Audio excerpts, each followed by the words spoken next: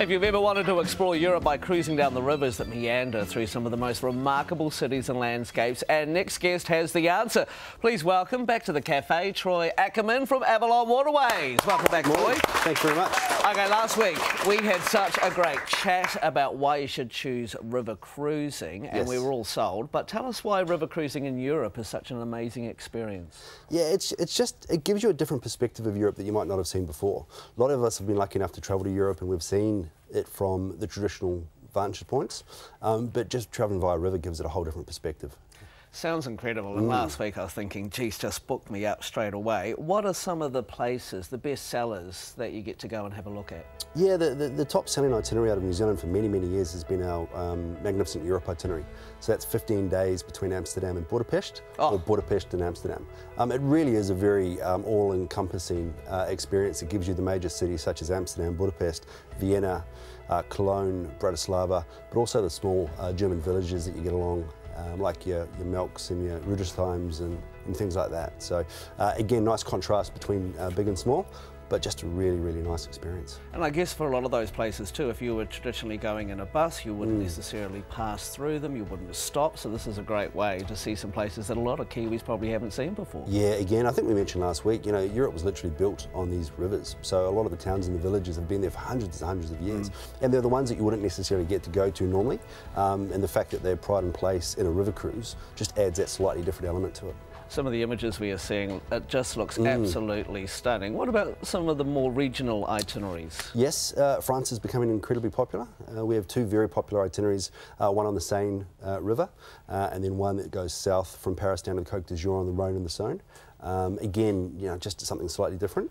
But going even further afield, you know, Southeast Asia is really becoming very, very popular. The Mekong, the Irrawaddy. Again, just a different way to look at things.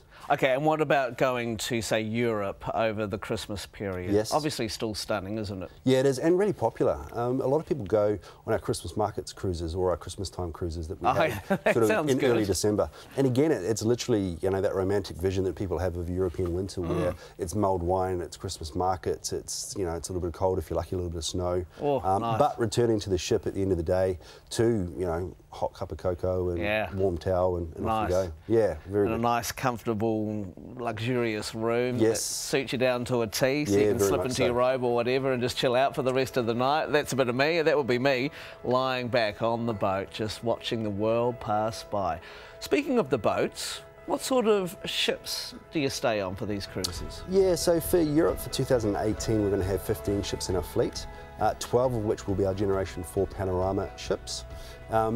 The difference there being the main accommodation that you get on a panorama ship is a 200 square foot panorama suite, which is considerably bigger than the industry standard. What that's given us is additional room to be able to throw in some additional seating, the ability to be able to face the bed out towards the water, which again just gives you the ability to sort of lie back and watch the world float by, but also our panorama open air balcony, which gives you the ability to be able to throw effectively concertina doors open and let some fresh air into the cabin. As you sail down. So I've booked, I'm really excited. How long am I going to be away? Yeah, look, we've got anything up from 4 days up to sort of 21. But again, most popular would be the 15-day itinerary. So between 7 and 15 tends to be the most popular out of New Zealand. What are some of the more memorable trips you've done? Yeah, look, most of mine tend to be based around food, unfortunately. So, I love it. But yeah, I love our romantic Rhine itinerary, so Amsterdam through to Zurich. It just has everything. It has the Rhine Gorge, which is a 2-hour stretch, which is literally castles, vineyards, and you get a full commentary as you're sailing. It's absolutely breathtaking. But also sailing into Budapest on a river cruising ship was something quite special. When it comes to cruising, is it more expensive than travelling on your own, so to speak? We're travelling, you know, when you take care of the itinerary yourself.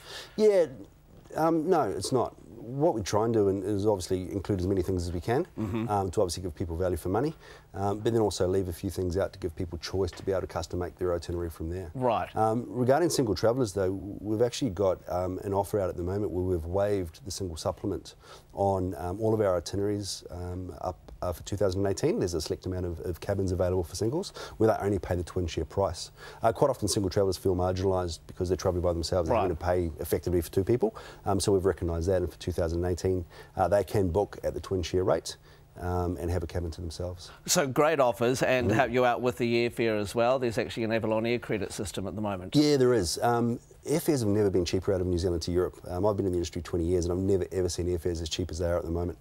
So to assist with that further, anyone who deposits with Avalon Waterways until the 15th of December will receive an air credit of up to $1,500 per person to put towards an airfare of their choice to help them get over there and experience an Avalon Waterways river cruise. Nice work. Yeah. I'm sold. And if you want to know more about cruising in Europe, ask your local travel agent or visit avalonwaterways.co.nz. Go on, do it. You will not regret it. You can also phone them now to reserve your space on 0800 000 883. That's 0800 000 883, and you can find out more. Thank you very much, Troy. Thank you very much.